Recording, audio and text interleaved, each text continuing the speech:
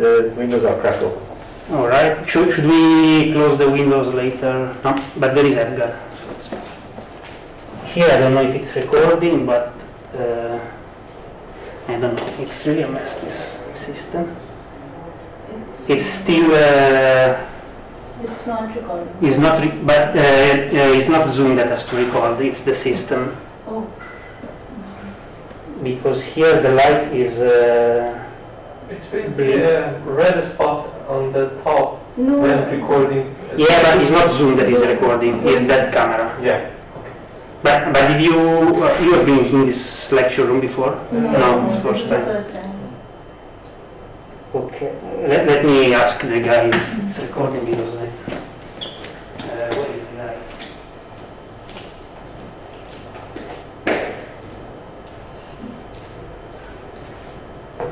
It's recording.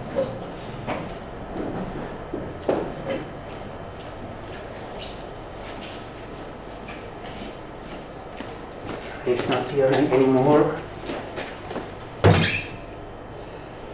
Anyway, I think I can go. I don't want to lose more time.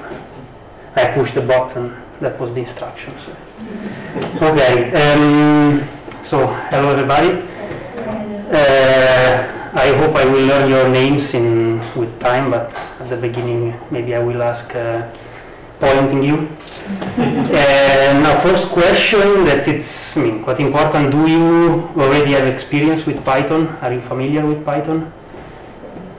Just can you answer one by one, just so that I know? Very little. Very little, and with other programming languages? No. No? Ah, so you are very new to programming. Program, yeah. And did you try to follow the tutorials? No, I couldn't follow them.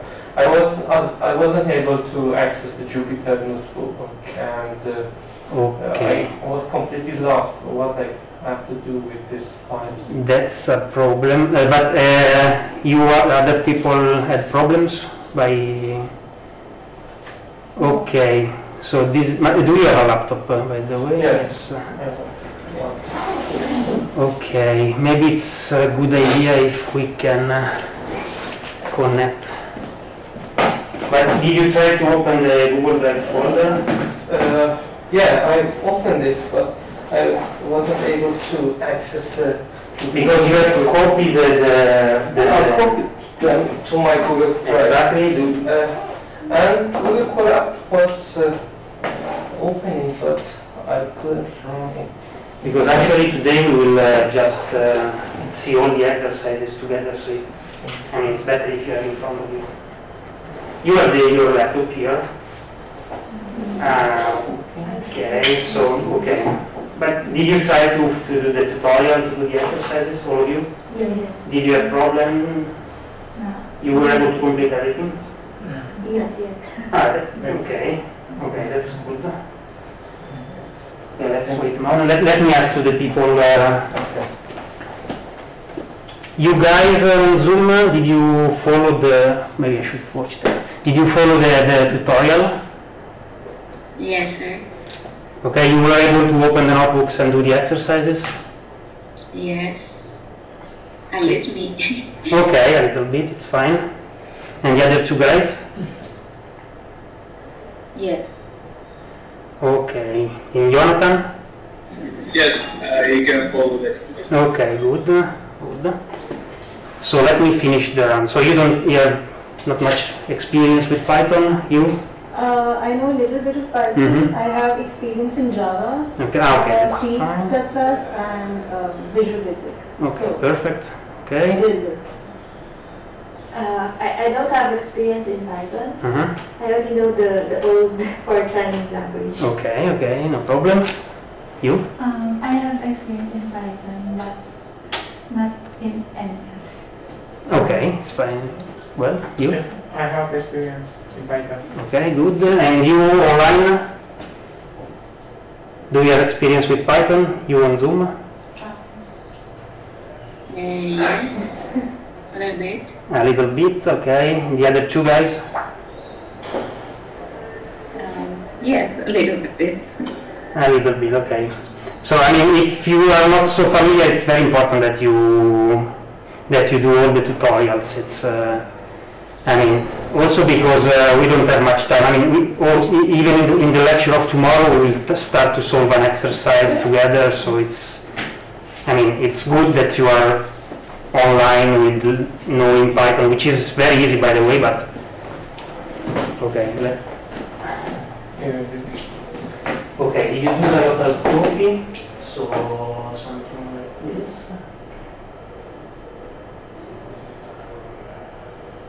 For example, the exercises. So you need to copy.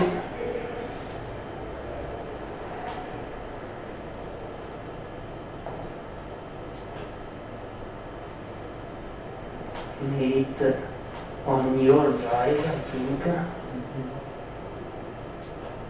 Can I?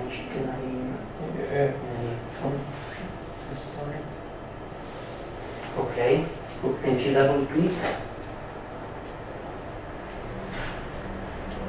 It opens, but it's an instruction of how to use, and I couldn't find the main exercise files. Yeah, these are.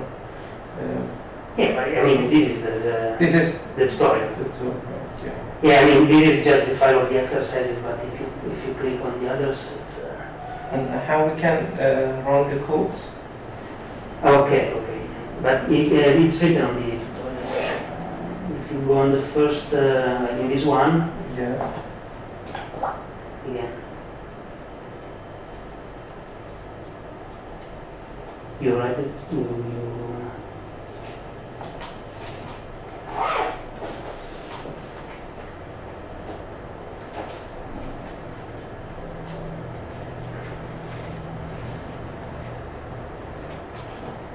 So here, you have to start to read, and okay. I mean, it's very from the beginning. Okay.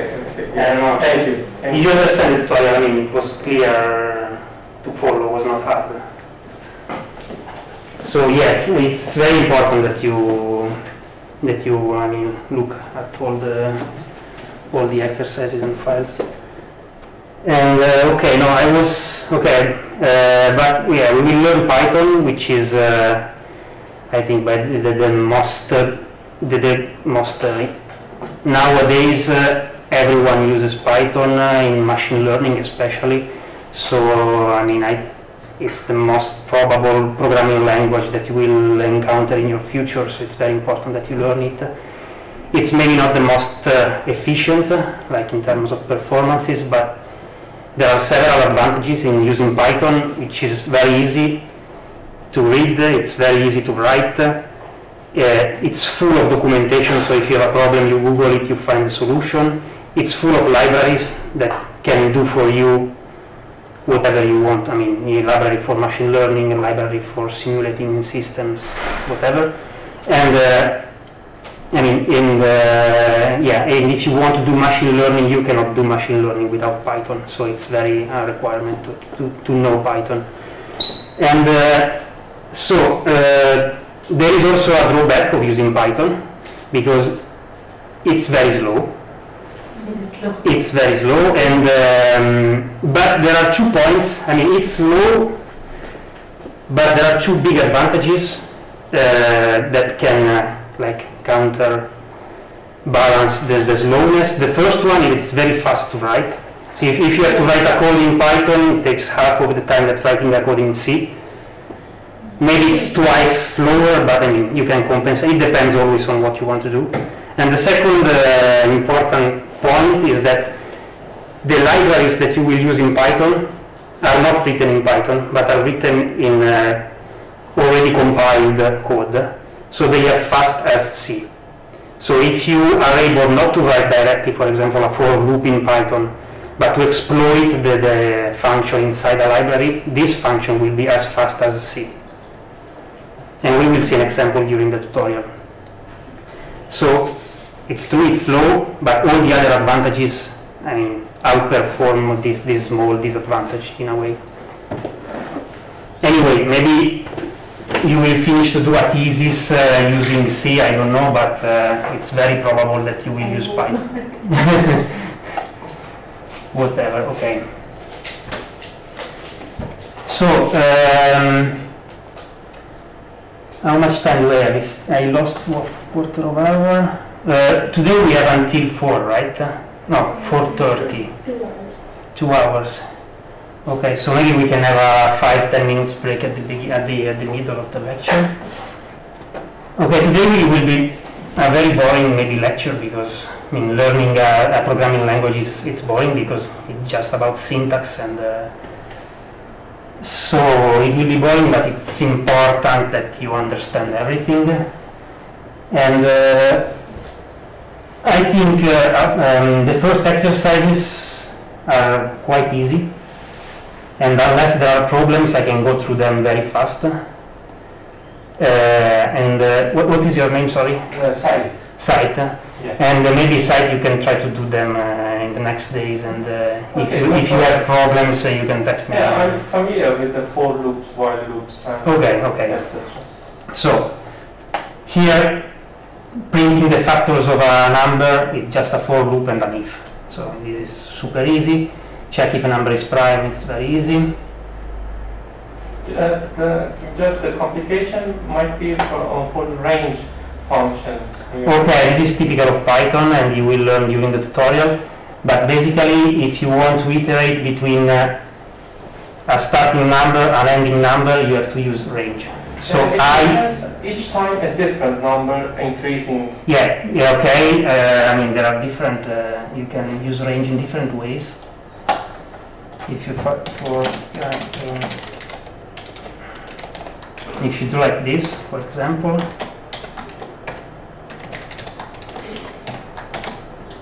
this will print I from 0 to 9, if it's able to connect. Alright, you can also specify the beginning of the sequence, so for example 3, and you can also specify the step, so every 3 numbers.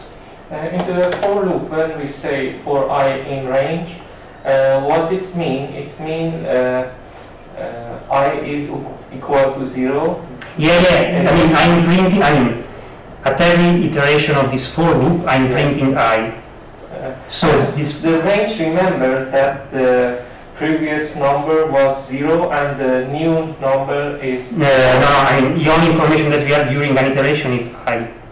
And I is equal to 3 the first time, to 6 the second time. How range knows that this time what gives back to us? What do you mean by how? I mean, it's already implemented inside Python. In next iteration, range must give back another number, and it must be an increasing number. And range must know that the previous one was that, and I'm going to give this one more than the previous one. But yeah, I mean, in somehow yes, he has to know. Actually, I think that range, the way in which Python works, I'm not totally sure because I'm not an expert of deep programming, but I think that range is an object which is called iterable, and it's already a sort of list. So when you write range, the program interprets it exactly as a list that we will be go through all the list and printing. Okay, so we have a list as at first, and for looks at each element of the list. Yes. Yeah. Okay. Right. So this is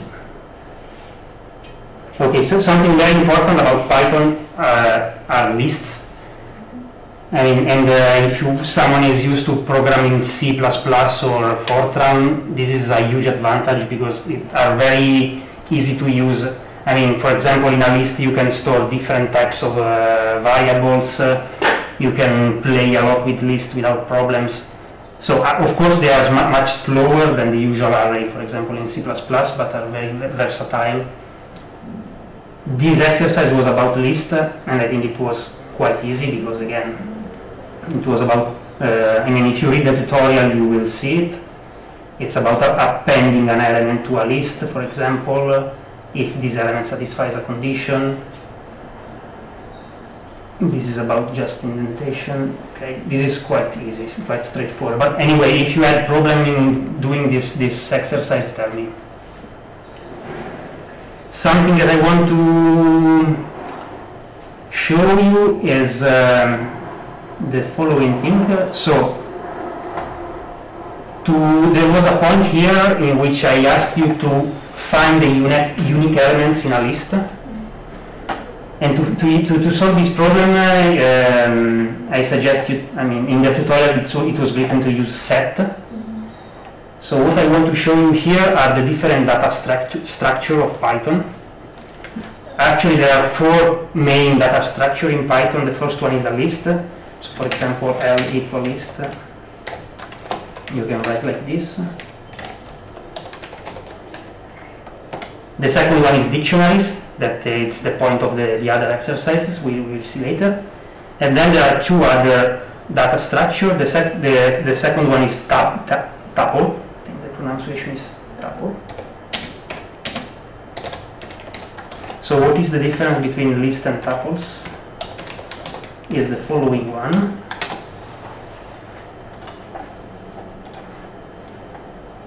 Is that tuple are immutable, it's said.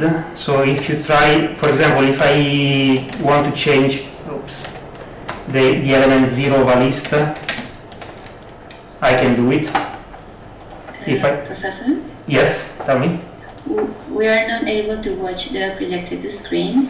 Ah, really? So, oh, that's a big problem. Probably To share screen. Yeah, to share screen. Ah, okay, yes. I just have to share screen. Okay, sorry, I didn't realize it. Okay, I think now it's fine. Thank you. Sorry a lot. Okay. So the tuple instead is immutable, and this seems okay. Why should be like this? Use the list of the name of the list and tuple. You don't need to. Yeah, you're right. I don't need to specify this, but just to show you that this is a list. Actually.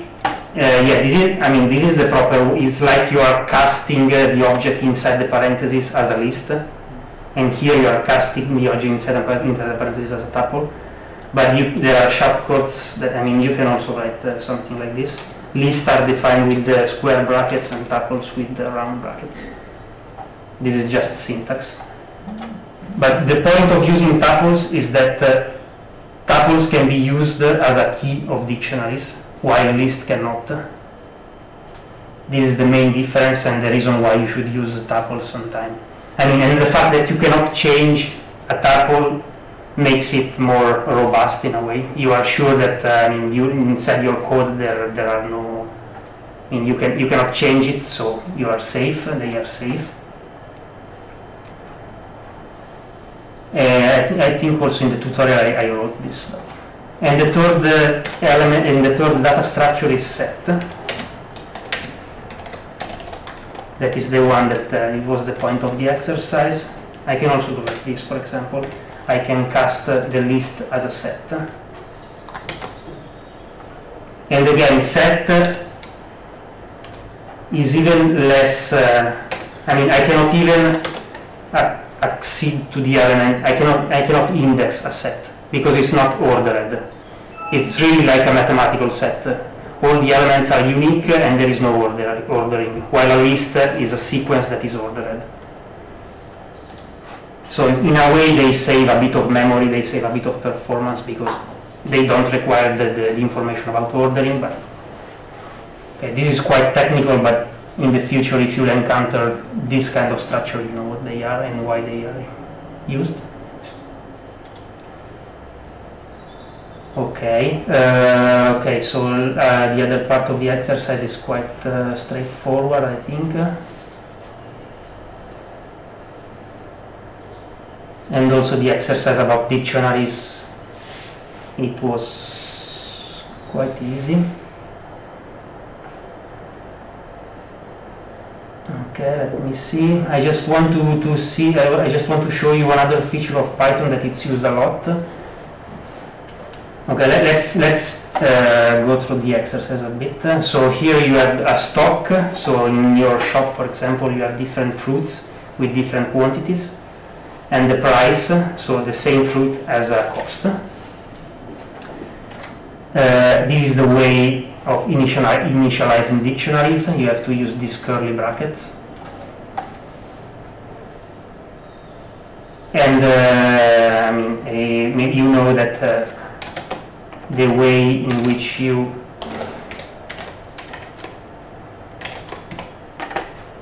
interrogate a dictionary is the following. The indexes are this string, but actually, as I told you, you can define dictionaries in which the keys are other data types, like tuples, like integers, like are more general than strings can be used, but also other variables can be used. So this is about dictionaries, and the first point was to print out, to write a function that prints how many fruits there are in the store and the price of the fruit. Very easy. What I wanted to show you is the solution about the third point. That I did that all in the same function. And the third point was to check if the fruit was inside the dictionary. So here, what I'm doing is printing the info of this fruit. Check if fruit is in the stock. So this statement check if this key is present in this dictionary, and it does this instruction, otherwise it does this other instruction. Okay, that's fine. What I want to show you is an alternative way to do it, which is used a lot in Python, and it's try except. And let me show you how this works. If you try to, okay, you have stock, and you try to, I don't know the quantity of cherry, and if you remember here there is no cherry, this gives you an error. And the error, and in here there are all the information about the error. So this is called key error. That is a specific error of dictionaries, and it's saying that the word cherry is not present. Okay, a way to manage this error is to do the following. There is this instruction that is called try to do this. So the program tries to ask stock, is there cherry inside you? If everything works, nothing happened. This instruction is done. So for example, this new variable s is written. But if the instruction doesn't work, there is this keyword that is called except. And here, for example, you specify the error. So this is saying that if a key error is happening, do something else. So print, I don't know, no. So in this way, it tries to do this instruction. It sees that there is an error, and therefore it executes this other instruction. And okay, remember these two keywords, and in a lot of Python codes you will find these two keywords.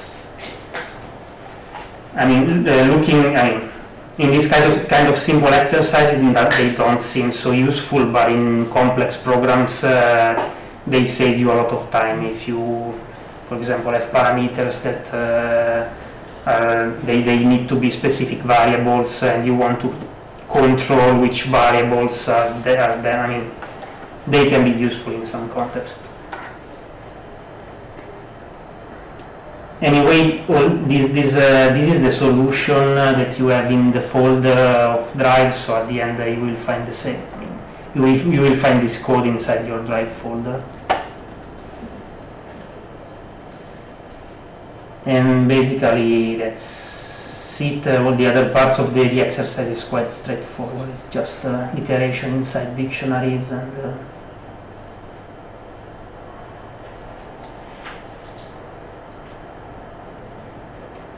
Okay, I think we can. If there are no questions about this last part, this exercise, I can move forward. Of course, if you have a question later, you can write me an email. But actually, I wanted to move to the other exercise, which was more important for our purposes, which is the exercise about NumPy.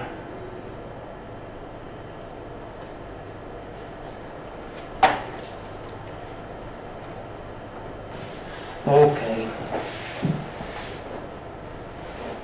So did you try also to do this exercise about NumPy? Okay, maybe I'll ask you, how did you solve the first point?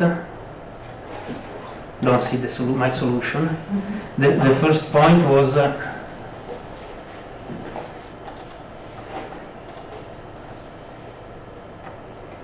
to generate a sequence of random numbers between +1 and -1. Is there someone who wants to tell me how we did? You can use range function. Yeah, range, but that range, you have to generate random number. A random function. Yeah, there is a random, for example, yeah, there is this, this I wrote in the tutorial. And this random function generate a random integer between, for example, 0 and 2.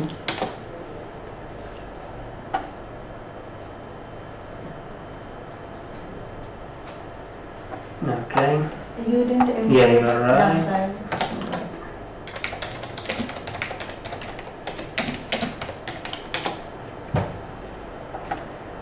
Okay, so how did you do to generate between +1 and -1? It seems super easy, but there is a tricky point here. Tell me. Yeah, I use ranging this formula and You use that for the for loop? no, I don't think. Yes. So the difficult. No, I use this thing, but I make a condition. Since this Okay. syntax allow us to generate a number between -1 and Okay. and +1, we have 0. Okay, so you change that 0 in -1. No. If I change it, they should not be good. I count the number. When I generate the list, I remove all the 0 and generate again the number such a way that I will have to then. But because you are solving already the next part of the. Because later I will ask. I was asking to count the number of ones. No. Now here the exercise, the plain exercise was generate a sequence of plus and -1 randomly. Since when you use this code, we have 0. Yeah. I remove 0. But at the end you have only ones. But okay, you understood. So you did like this. So you generated between -1 and 1. Yes. After that, I remove. Okay. Yeah, I think it works also like this. But you are, from a programming point of view, you are wasting 1/3 of power because you are generating a lot of, 1/3 more numbers that you need. You are generating more number and then eliminating this number is not so efficient. Since, if I need 10 numbers, when I generate using this code, I can have 5 -1 and 1. That means I need again 5 numbers. Yeah, exactly. There is also this problem. Yeah, you see that it's a bit cumbersome. Then I remove all the 0 and generate again. Okay. Such a way that the length should be 10. Okay. Okay. The solution is correct, but it takes more computational power if you want. If you have to generate 1 billion random numbers, is not the best way to do it because. Your solution? Yeah, so I simply defined the size as 20. It was -1, 1, 20. That's it. What do you mean like this? But 1, -1, 1, and 20. But this is that it generated between 0 and -1. Yeah, that was a problem. That was a problem. But it was just because I wanted to show you a feature of NumPy. Then I checked your solution and I was like, okay. Okay, let me show you my solution. Another you can do, for example, you generate this array that is a list. Then you can iterate over the array, and when you find that 0, you switch to -1. And now, if you switch, I think it's not good. What? Since we say, okay, all the 0 will be changed, the 0 to -1. I mean, I can do like this in len. That was the problem with Python. But I mean, if you use a for, it's never a good idea to use for in Python. I mean, this is solving the problem. Why is it not a good idea to use for? I will show you in the same I exercise. think using if would be good. No, I mean, now I'm using if the A in position I is equal 0, then no, this keyboard is, then A I equal -1.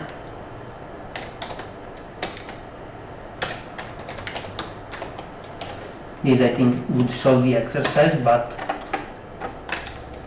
now for sure doesn't work. No, was not working. The range in you say -1 to +1. +1. I have a question. If you are changing the zeros, so to a specific value of 1 or -1, it is not random, no? No, but because you first generate the sequence randomly. Okay, let me do it step by step. Yes, but the 0 would be like the same number. Yeah, of course. I mean, the randomness is inside A. Then if you find that 0, because I'm using this, you see that this is a random sequence of plus and -1. I mean, of course, the position of the zeros and the position of the ones are the same in the two list, but you don't care. I mean, it's... You can generate zeros and ones in the random function and use that, not -1. Yeah, I mean, but it's the same thing. I mean, at the end you have to change the zeros into -1. Yeah. Okay, I mean, also the point of all of this is to show you that, I mean, the first message is it's always a better idea to use for, and I will show you why. It's in terms of time. And to solve this problem without using for, you have to exploit a property of NumPy that is the following. Okay, let's generate A. And if you do A plus 1, what happens? These things. So a property of arrays is that when you do an operation like this, it acts element-wise. So 1 is added to all the elements of the list. So what you can do, for example, is to multiply by 2, for example. Where is... Oh my god, this keyboard doesn't have... Okay, no, 2. And you do -1. No, because I'm generating between, I have to do like 0, 2. Okay, so here you are generating a list between 1 and -1 without using for loops. And I can guarantee that this is the fastest solution, and I will show you why in just a second. So remember, the main message is that if you can avoid for loops, avoid for loops. If you can use actually NumPy instead of for loops, use NumPy. It's not always possible. Actually, in the problem that we will solve in this course, I mean, at the beginning we can, but at the end when we will try to solve a complex statistical mechanical problem like Ising model, it will be you couldn't. So Python will be a bad choice to solve this kind of problem. But I mean, there is always a. SciPy. Sorry. SciPy. Okay, you can, but with SciPy, maybe there is already an algorithm to sample the Ising model, so yes. I mean, it's not a good idea to write your own code, but it's always a good idea to take the code from a library, yes. And this will be, of course, much faster than the program that you will write, usually. I mean, even maybe you are a genius of programming, but usually Definitely not.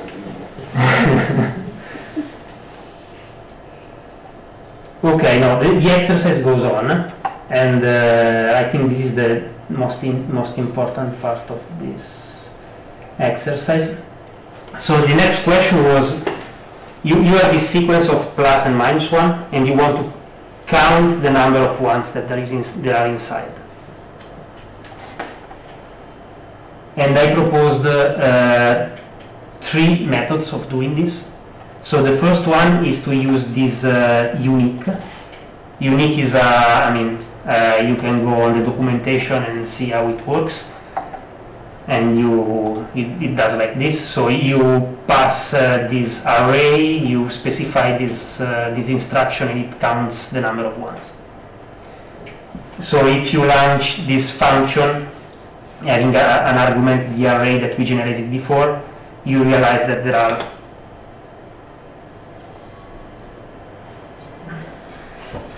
I didn't generate anything. There are 9 ones. Okay, you can count, you can check that it should be fine. Second method is to use the for loop that I told you before. Avoid to use it. So this is easy. This is another point. There is also this way of iterating elements. So here, before we were using range, so you are generating an integer between a minimum and a maximum. Here you are iterating the elements of the array, so you are passing all the elements that you specify. And you check if the element is equal to 1, you increase your counter. So again, the answer should be 9, it is. And then there is this solution, that is, you will see the best one. What I'm doing here is, at the beginning, understanding this solution is not so straightforward. It requires some time. What I'm doing here, let's see here slowly. So we have generated an array. So what happened? This is the array that I generated before. It's this one, the usual one. What happens if I do like this? I'm doing array equal 1. This is a Boolean operator. So like a summation, like a multiplication, this is working element-wise. So it returns a new array, a new NumPy array, where there is false if the number is 1 and it's true if the number is minus 1. But then there is also this fact.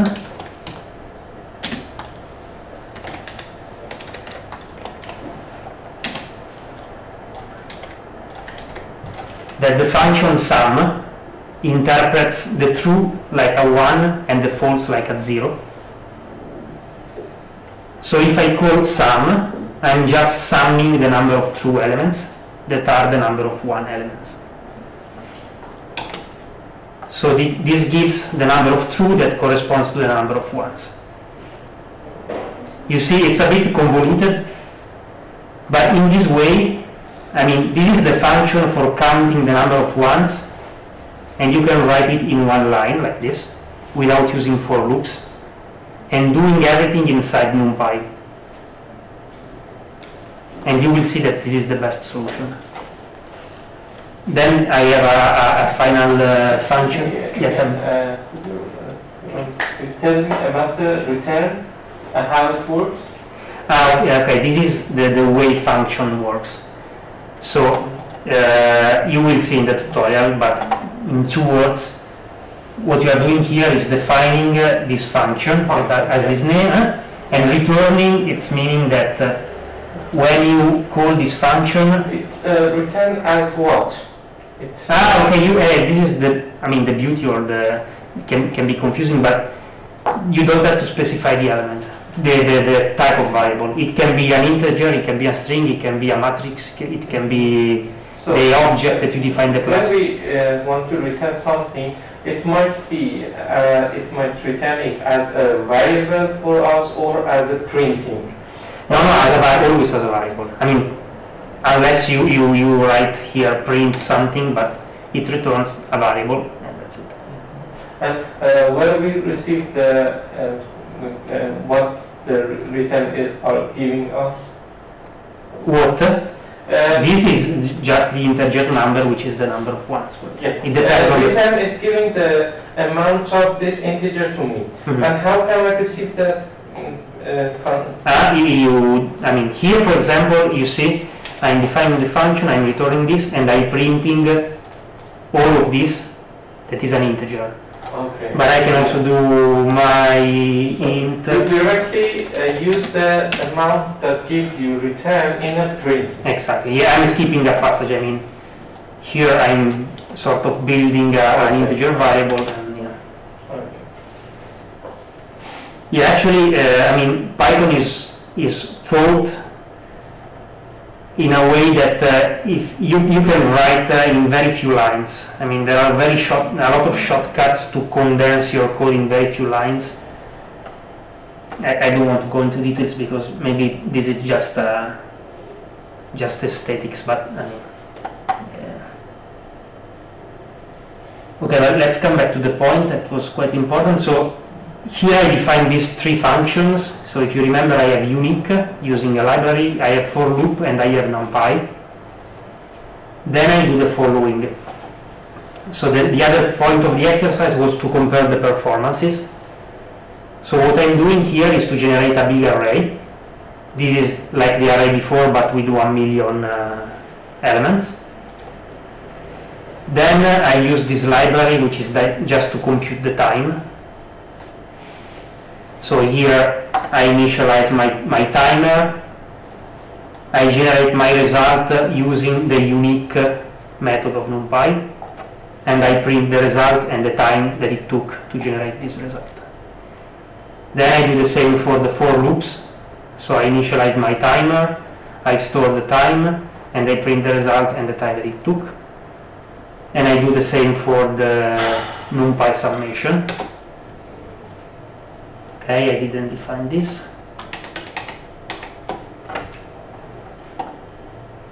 Okay, so now you can see the result that it's quite, I mean, it's sort of super impressive. So here you generated 1 million length sequence. There are 500,000 something ones. So the method with unique took 0.03 seconds. The method with the for loop, it took 10 times. The method with the Boolean mask, which is using the sum with the true and false sequence, took 10 times less than, I mean, it's the fastest you can see, and it's 1 order of magnitude faster. So it's something. I mean, if you, it really changes order of magnitude of computational time to use NumPy instead of for loops. And this is what you have to remember. And actually there is a method that it's even faster that I can show you. And again, this one is again a bit convoluted, but it takes half of the time of, no, actually no, it's not faster. It's not faster. But I want to show you it anyway because it can be interesting. The other method is, I mean, same spirit of the method with sum inside NumPy, but it's using a different approach. Okay, what I'm doing here is to do the following. So you remember, if I do this is just the true false. So I'm storing these true false inside this new array that I call mask. And of course this mask is the true false. Then what I'm doing is the following. I'm passing the mask as an index. And passing a mask as an index, you can guess what happens. I mean, the mask is the false, true, and the length is the same of the original array. So what will happen, it will generate an array where there is only the true, I mean, it's selecting only the true elements, right? So basically, if I do like this, I have a vector of ones because the true were the ones were. And so I can compute the number of ones by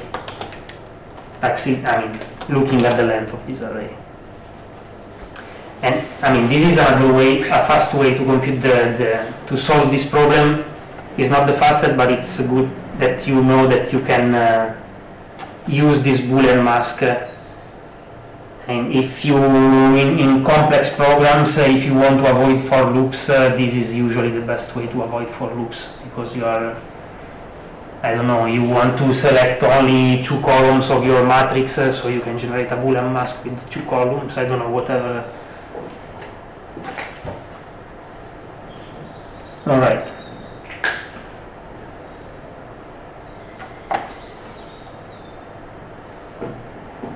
And I think here we saw everything. Okay, maybe we can take a break now, because now I'm starting the second part of the exercise. Sort of 10 minutes break. Maybe I can pause here. Okay, I think now it's okay. Now it's good. I have to wait 10 seconds.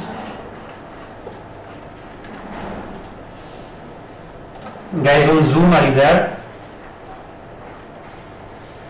Yes. Okay, good. Okay, but now I think I'm writing something on the blackboard, so I should stop share the screen. Because like here now you can see the blackboard, right? Let me check if you can see an N. Yeah. Okay. So what I'm going to do now is to correct the other part of the problem, which is quite long, and maybe it goes in the direction of what we are going to do in this class, because it will about study a stochastic process.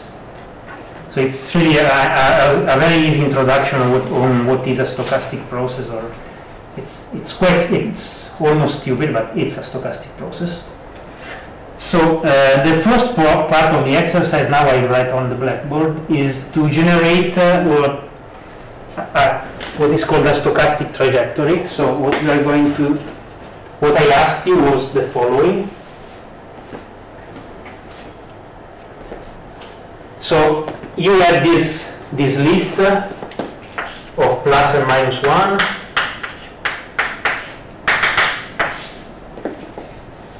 What I asked you was, and call this list, for example, x, is to define a function which I define as the fraction of ones inside this list. And as a fraction of ones, of course, is the number of ones, so let's write like this, divided by the length of the list. Let's call the length of the list, I don't know, n, small n. Super simple. So the first part of the exercise was to generate a list that was growing with n, and for each n to compute this f. So basically, what you were supposed to do was something like this. So you have an iteration over n that becomes 1, 2, 3, and so on. Then you build a list, I call x. So at the beginning you generate just one number, and this is plus 1, for example. Then you add a second number, which is plus 1. Then you get minus 1, for example. Then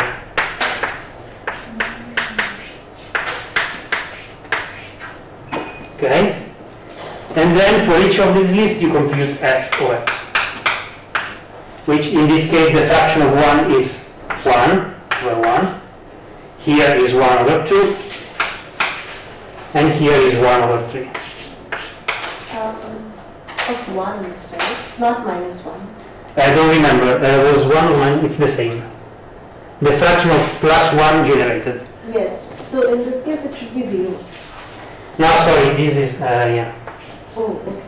Now, and be careful that and it doesn't change much, but maybe yes. The list, it doesn't change. It's the same as the one before. So you take this list and you add one element. You take this list and you add one other element, and so on and so forth. Okay.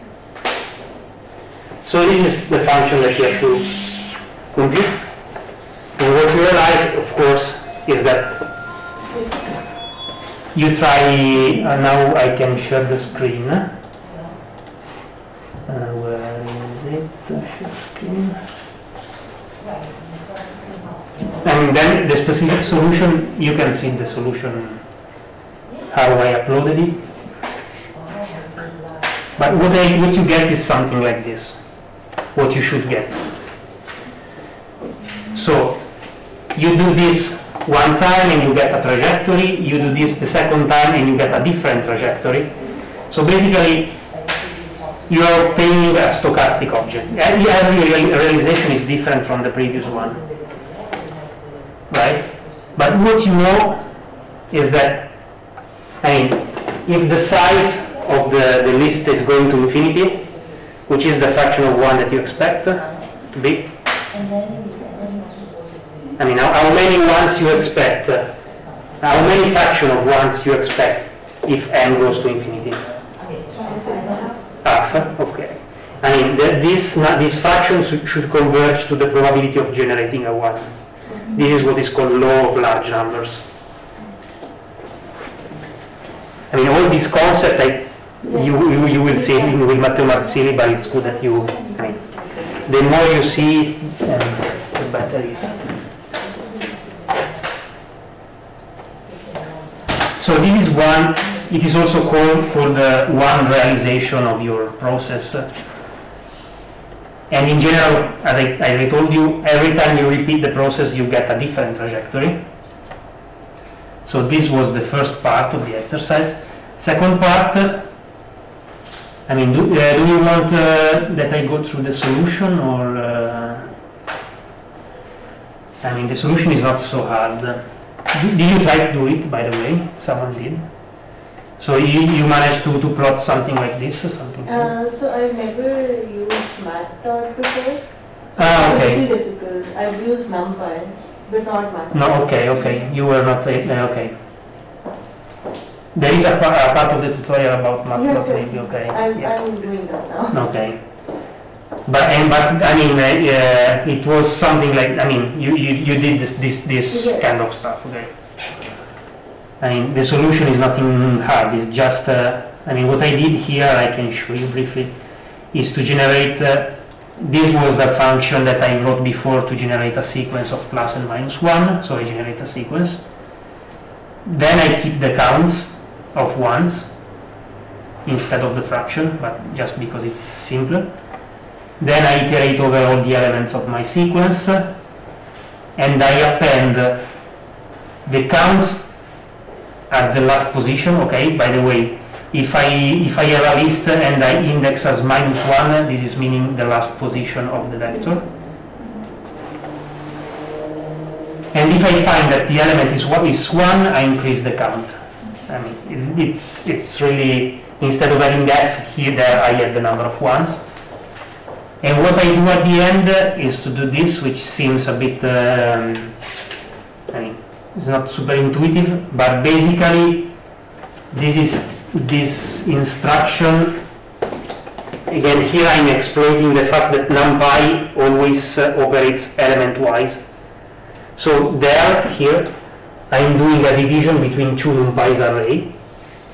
So I'm doing a division between the array which has the counts of ones. For example, here I have 1, 1, 1. Yeah, anyway. And I'm dividing by a vector which is 1, 2, 3, which is the size at each time. So basically, if I do this division, I get the fraction of ones, because I'm dividing the count of 1 by the size at that time. Do you agree with me? You are dividing the size?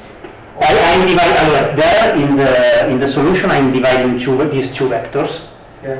And the way in which NumPy works is that the resulting vector, let's do like this, which is, the resulting vector is a vector which at each element does the division. So here I have 1, here I have 1 alpha, here I have 1/3, and here I'm getting my f, basically. I mean, you can do in other ways, but this is just an example. Okay, so far so good.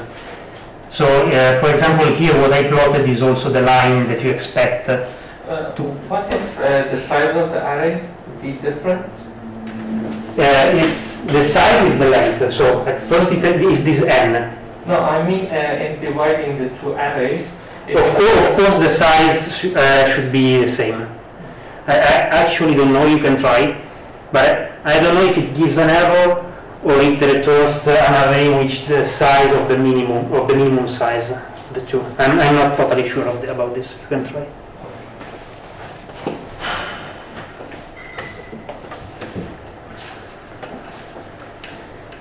But remember that you can do this if those two objects are NumPy arrays. If they are normal list, you cannot do this. And as a suggestion, I mean, it's an hour that I'm repeating this.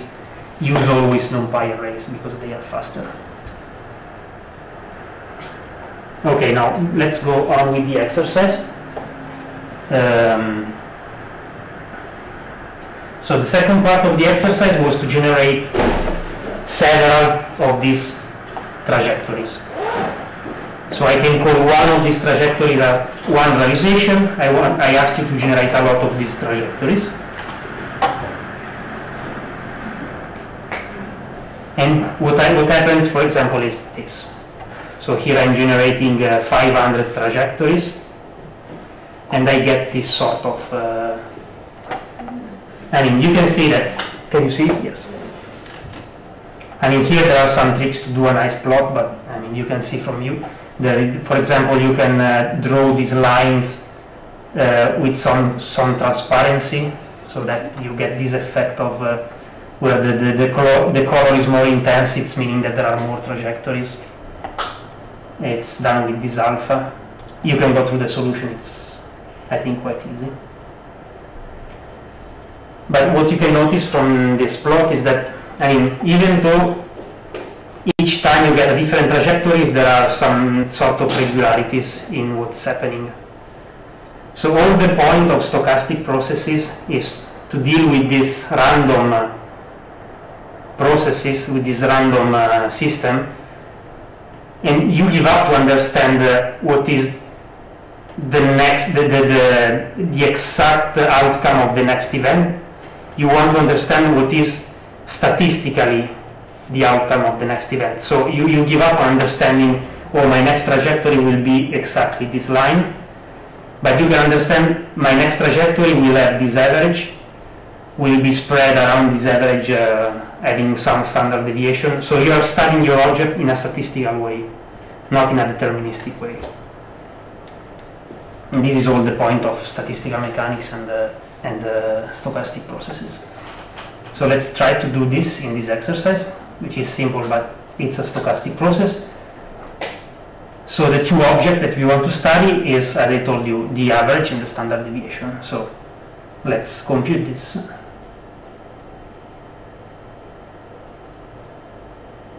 So maybe I can write on the blackboard the solution, because here it's quite, it becomes quite long. The solution, okay, if I stop share.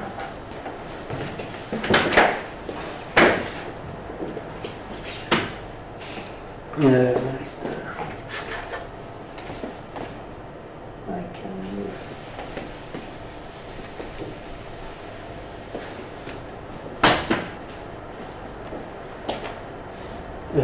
okay, so let's do the same things. So for example, maybe here, I mean, my solution was the following. Instead of n, it was of having n going from 1 to n increasing at one step one unit each step, I can choose a list of n's, so it goes faster. So here I have n, a list of n, for example, so I have n1, n2, n3. So for example, this is 10, this is 100, this is something else. So I iterate over this. At each iteration, what I do? I generate a sequence of sequences. So I generate a lot of x's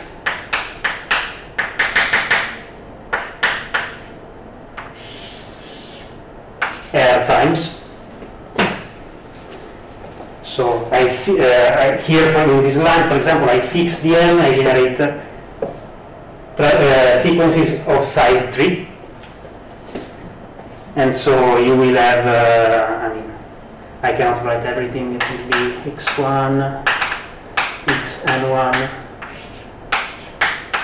x1, xn1 r times. So what is different from one line to the other is the size of the sequences. Then what you want to compute is the average, for example, and the standard deviation. So here, from each sequence, you can get the f of each sequence.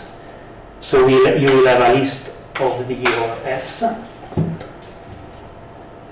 So you will have f1, f2, fr. So the fraction of 1 in each list of size n1. And then you compute the average. So you have the average of f, and you have the standard deviation of f.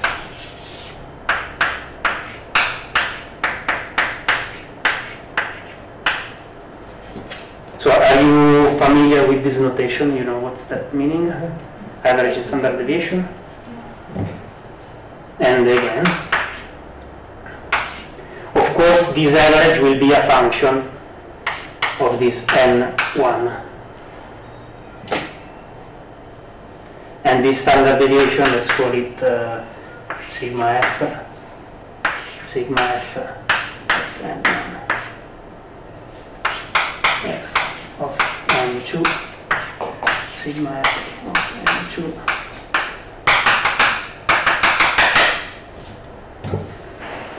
So it's clear, the global area, because I have two iterations on the way. I have the first iteration of the sizes, and then I have another iteration over all the trajectories that I'm realizing with that size.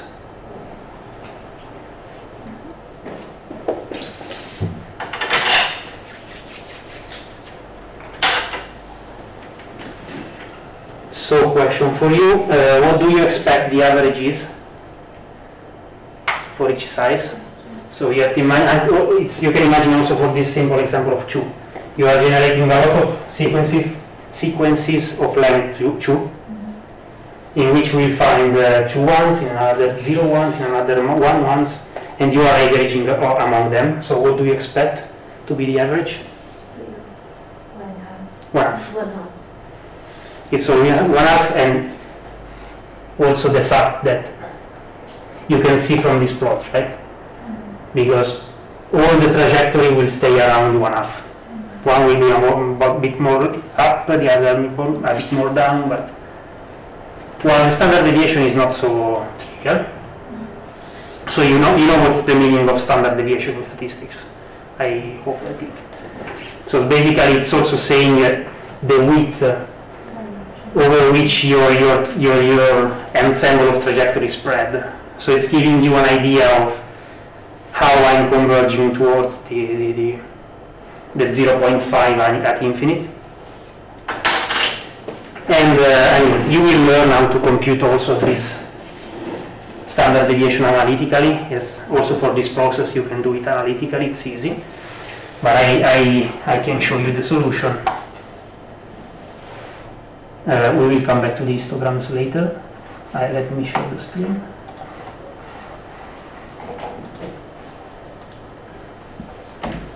explicitly. I think there is a chat.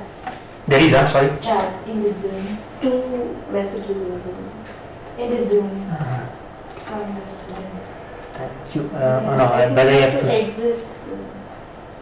You cannot see the writing. I cannot.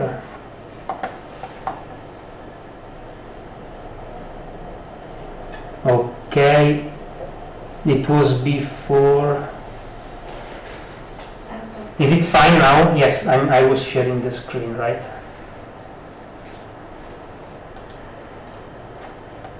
Okay.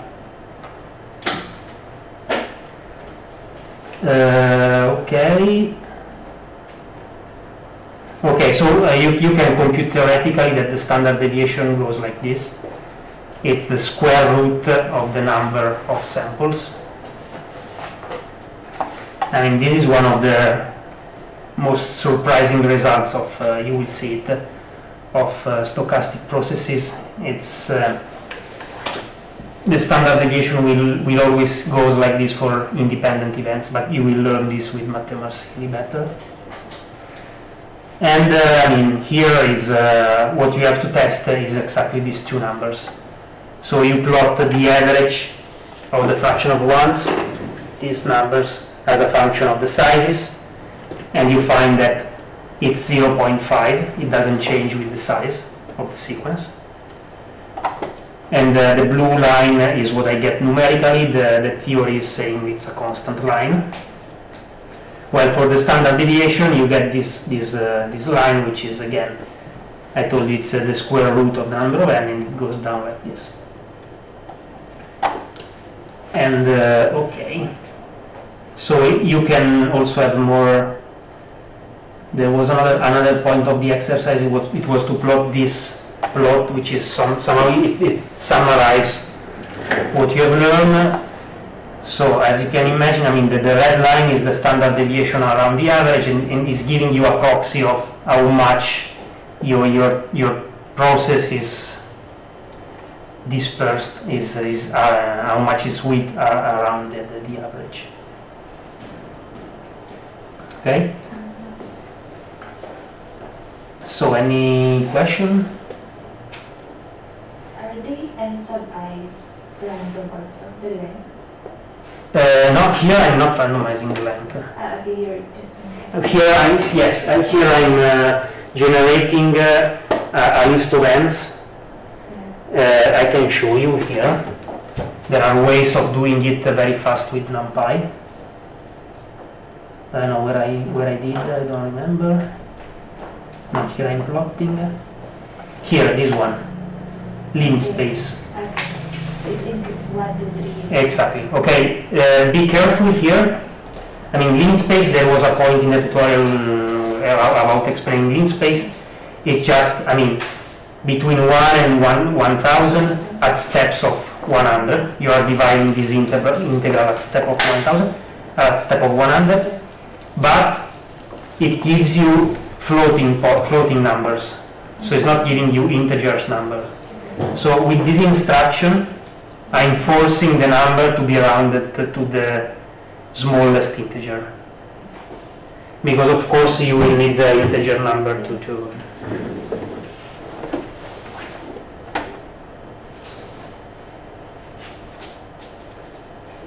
Okay, I mean, during the exercise, all this big process, I tried to give you, I mean, a sort of guided solution in which you first compute the ensemble, then you iterate over the list. So it's a sort of nested solution, because you first learn how to build a function that computes this, then you use this function, iterating this function for different ends. I mean, it's always good to have a sort of nested solution in which you solve a sub-problem first, and then you use the function for solving the more complex problem. But again, if you, I mean, you can try to do it again and tell me if there are some problems or if you don't understand the solution. Okay, now maybe, okay, I can move to the final part of the exercise, which is about histograms.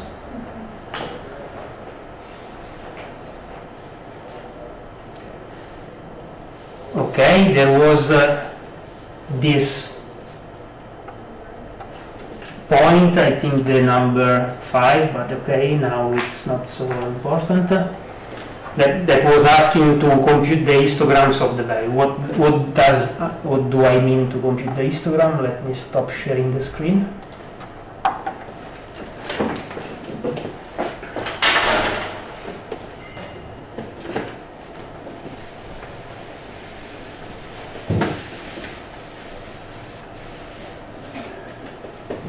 So here, actually super simple. Here basically I am fixing n. So let's call this n. And again I'm generating a lot of x's of size n. Let's do like this. Oh, maybe you're confused. R. So from these sequences you compute the f.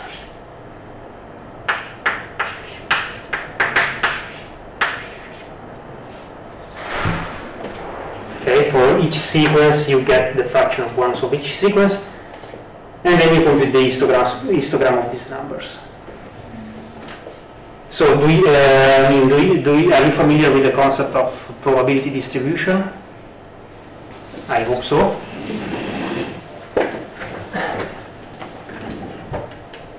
So if you compute the I should share the screen. If you compute the histogram, you get something like this. So like you can see that your trajectories are around 0.5. They have a certain width. It's a standard deviation at this size. So basically, it's just like you are cutting this plot in this slice. For example, you are fixing an n. You are stopping all the trajectories here. You are counting all the outcomes at this end, and you are plotting a nice histogram. And basically, I mean, if the number of trajectories goes to infinity and the bins of the histogram become infinitesimal, you get the probability distribution. That I mean, in this case, is called a binomial distribution. You will learn. Maybe you already know what is a binomial distribution, but in the limit, this will be a Gaussian distribution. You will learn everything.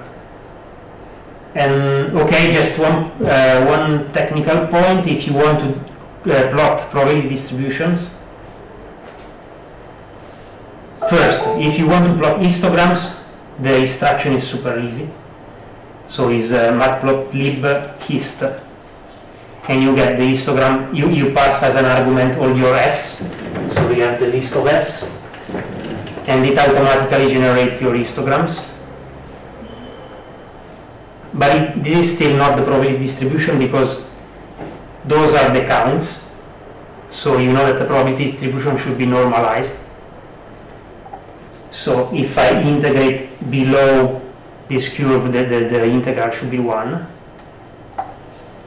And to do this in NumPy, you have to specify density equal to. And this in NumPy, if you do histogram with these arguments, you get the probability distribution that is plotted in a way that the area under the curve is integrated, and the integral is 1.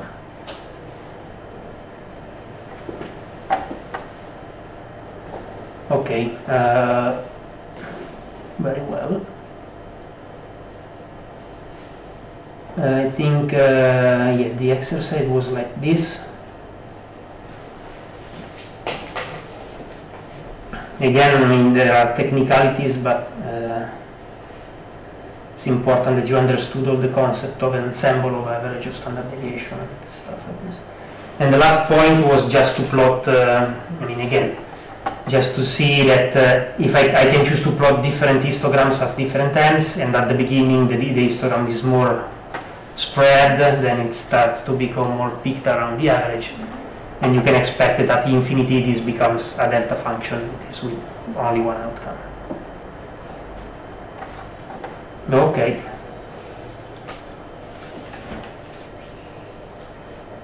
Good. Questions? Question from the online people? No? Sharing the screen. Okay, we have a lot of time. I can start to maybe introduce what we are going to do in the next lectures. Just to give you a plan of, I mean, from now on the lectures will be, the structure will be more or less always the same, so maybe I will spend the first half an hour to do some theory at the blackboard, and the rest of the lecture you will try to solve the exercise that I'm giving you, and I mean, I'm passing, and also people on Zoom can ask me, I can answer from here. Okay, so I will, do you know that as Antonio Celani told you, the point of everything will be try to simulate stochastic processes and statistical mechanics systems with what is called Monte Carlo methods.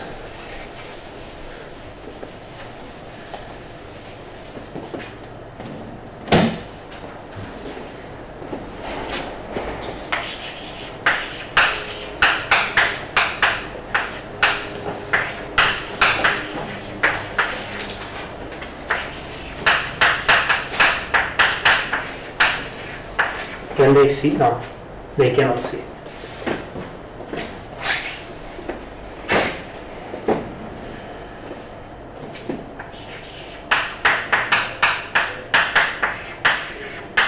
Okay, maybe it's good.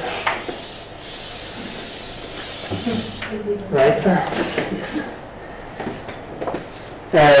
Okay, what are Monte Carlo methods? As you can guess, are numerical methods. It's a huge class of algorithms. Actually, in our course, we will see just the basics, few examples, but it's very huge. It's used a lot in statistical physics, optimization theory, and so on. And what they have in common is that they solve the problem by generating a lot of random samples.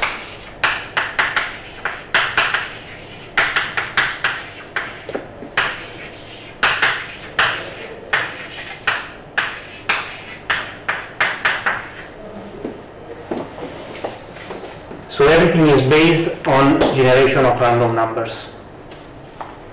And what is curious, what is interesting sometimes is that maybe your problem is deterministic, but it's much more efficient to solve the problem using noise instead of deterministic solution. I mean, maybe this can seem quite abstract now, but we will see, I think, something about this. Let me just tell you what are the main areas in which you can apply Monte Carlo methods. Maybe the first big area is about computation of areas, volumes, integrals.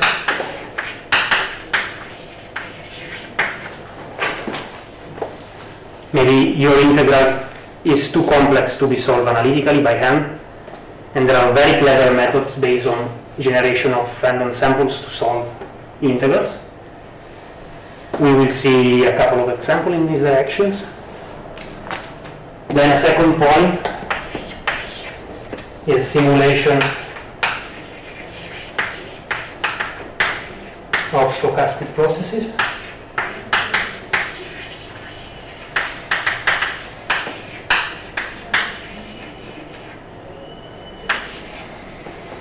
Yeah, sorry for my writings. It's not so. Stochastic processes and stat-mech system.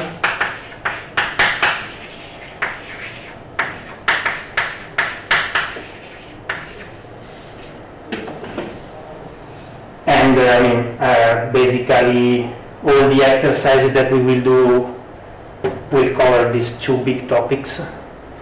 The third one, which is quite important, is used a lot by physicists, so maybe you will encounter in the future, but we won't see an example in this direction, is optimization.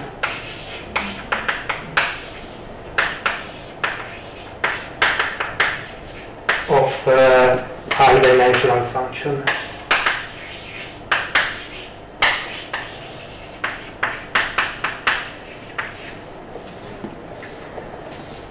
Just for your knowledge, I mean, a very famous algorithm maybe you will encounter in your future is simulated annealing. Simulated annealing.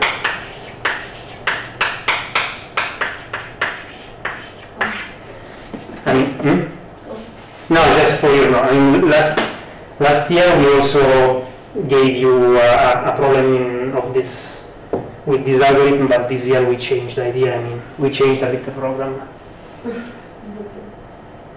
Yeah, I mean, okay. So again, those are very important. And what I find really interesting about this problem is that you are really solving the problems with the brute force. I mean, if maybe I'm stating an exercise, I will tell you, okay, you can solve this exercise in this way, and it seems very stupid. I mean, it's very brute force. It requires a lot of computational power, but at the end it worked very well. And this happens because we will see some mathematical properties of these Monte Carlo methods that are very nice, that allows all the algorithms to converge fast and to give a good result in most of the cases. So maybe I can state which are the exercises that we will try to solve.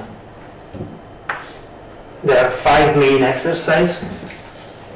First one, maybe you don't know, but you know the value of pi, but we will try. Yeah, we will try to understand to estimate the value of pi.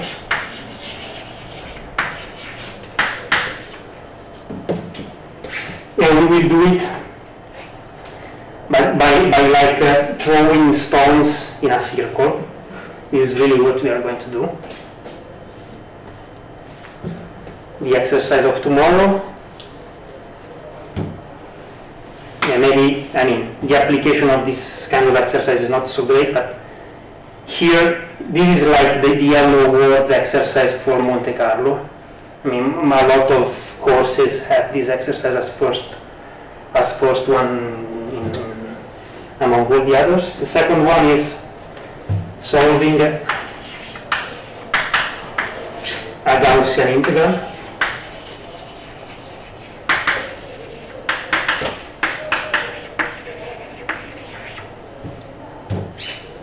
So the first example of numerical integration. Third one is again similar to the one that I showed you about the random sequences. It's about coin tossing game.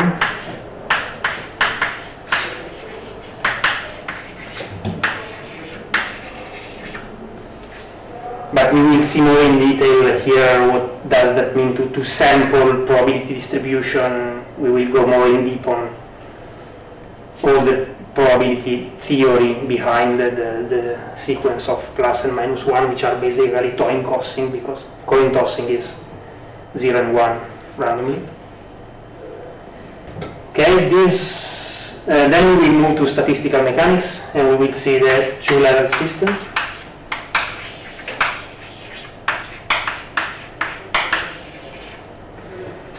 I think Roman gave you this as an exercise, so I actually think I will solve it again, because I think he solved only in the microcanonical ensemble. I mean, we will see it again theoretically, so we can cover again all the elements of stat method.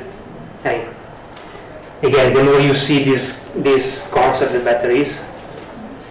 So we will solve this analytically, and then we will simulate this with Monte Carlo, and we will check the solution. And the final one, which is basically, maybe it's the only very interesting problem that, I mean, very not trivial problem to solve. I mean, all these kind of problems maybe can be solved without Monte Carlo. This problem maybe, and I think really, you can approach it only with Monte Carlo, and is the simulation of the Ising model.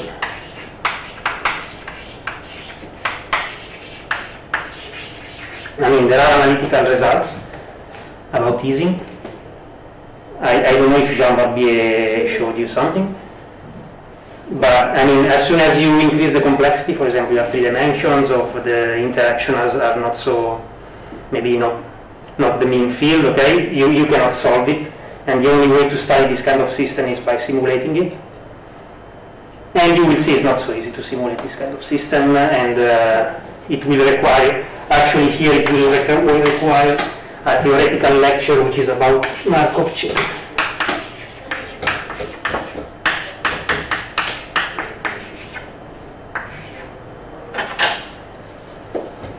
Which is a big theoretical framework in stochastic physics. And again, this you will see it with Edgar, I think, next week. But we will introduce some concept that we need to define an algorithm in the Monte Carlo way to solve an Ising model. So basically this is the plan. And okay. So remember to bring your laptop. Tomorrow we'll start. What time is it?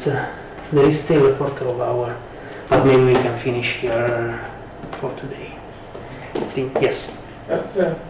Actually, I don't have a laptop. You don't have a laptop? Yeah, actually. But I mean, they were not supposed to buy you a laptop?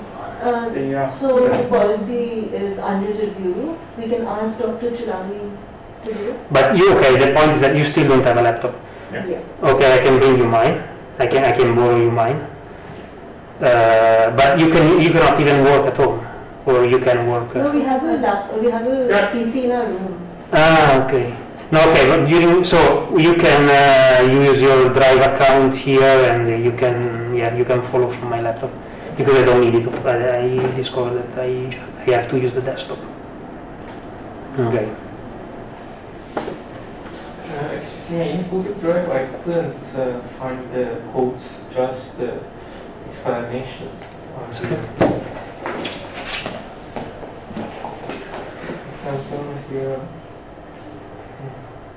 No, okay, because this is the exercise here, and you are supposed to solve it. Then there is the solution. I mean, there is in which you find everything solved. There are other files. Yeah. Go in this folder. Actually, the Python tutorial is all in 0. So the tutorial there is from 1 to 4. There's theory. Then you have 5, which is exercise and solution. Then you have 6 and 7 on Python solution. You're welcome. And another thing, we haven't speak about the object-oriented. No, we won't. I mean, I'm a big fan of object-oriented programming, but and we won't use it. Yeah, you need Java programming is also. Yeah, but also Python. I mean, object-orienting is very useful in most of the advanced. No, you're right. I mean, as soon as your program becomes large, doing it object-oriented, it's better because it's more readable, it's easier to find errors, it's more generalizable. And in terms of performances, maybe it's a bit worse than doing everything but I mean, the advantages on this other side, so readability, finding errors, debugging, and they are good at the job. The problem with this, with the object-orienting, is that I cannot distinguish between using functions and using the classes. Objects and classes. The difference between classes and functions. Yeah, I mean, there is a class, which is your object, has a word inside. I mean, there are variables, and there are several different functions that you can call. I mean, for the usual example is the class circle. I know about the philosophy of what is object, what is. And no, also okay. I can agree that. I mean, what is very powerful about object is the heritability of objects. So this helps you to write less code because we can have functions. No, yeah, but I mean, you can, for example, you have the class polygons with 4 sides. So inside this class you have the function to compute the perimeter, which is the same for all the polygons, because it doesn't need, I mean, you just require to know the length of the sides. And then from this you can inherit I don't know, rectangle. And here you have the specific formula for the area, but you don't have to write again the formula for the perimeter because it's already inside there. But inside, for example, a C program, you can also define a function and have a variable on it, or you have a separate file. You mean you can define pointers to function that you can? Yeah, and usually people say that C is not able to be object-oriented, but I think we can define the objects and classes, everything in formal function in C. But how can you define like this heritability between functions, for example? We have functions there. We define a function. We use variable, and if our function be a big one, we can separate it in another file and call it in our program. Okay, maybe I can see your point, but I mean there is also a big advantage in readability, and it's more logical. I mean, it works the same. No, okay. On this point, you are right. It works the same. You can write an equivalent code, object-oriented or sequential, or whatever you can call it. But the other, I mean, for sure, the object-oriented code is much more well organized in terms of readability. Yeah, I see. But you pointed out at the sequentiality of C, but it's not that sequential. You write a function separately and you call it within your. No, okay. Yeah, but it's still not the same as classes. You cannot inherit functions. I don't know about. But did you study object-oriented programming? I studied some, but I became really confused about. No, I mean, I agree that at first sight it can be a bit confusing. I mean, it seems a lot of new material that you are introducing, but you don't need this material to solve problems. But as soon as you start working with object orienting, it's really much better in terms of logic. I mean, in terms of aesthetic, I would say, not in terms of performances. Yeah. Which is important at the end. If your program is huge, you can lose yourself in all the functions that you define. Well, if you have a good object-oriented programming, everything is in a module that it's well defined and separated from the others. So you have really a map between all your modules. I mean, we can have this discussion as soon as you learn object-oriented programming.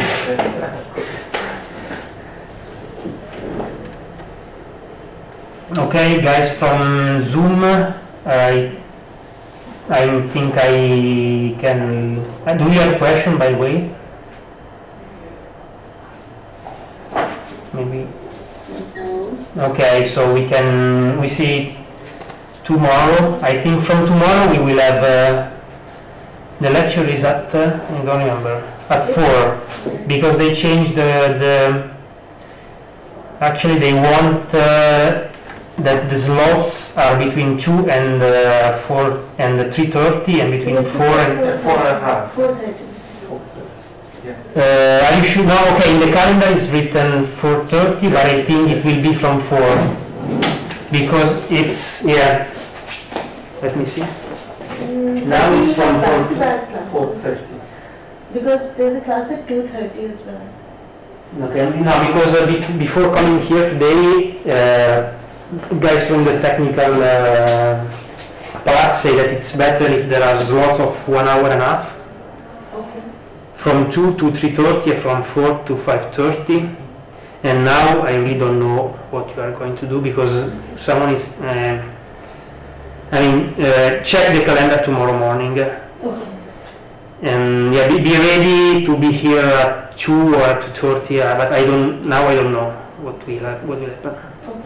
Okay. it's just a matter of organization with the technical people. And I'm still recording, yes.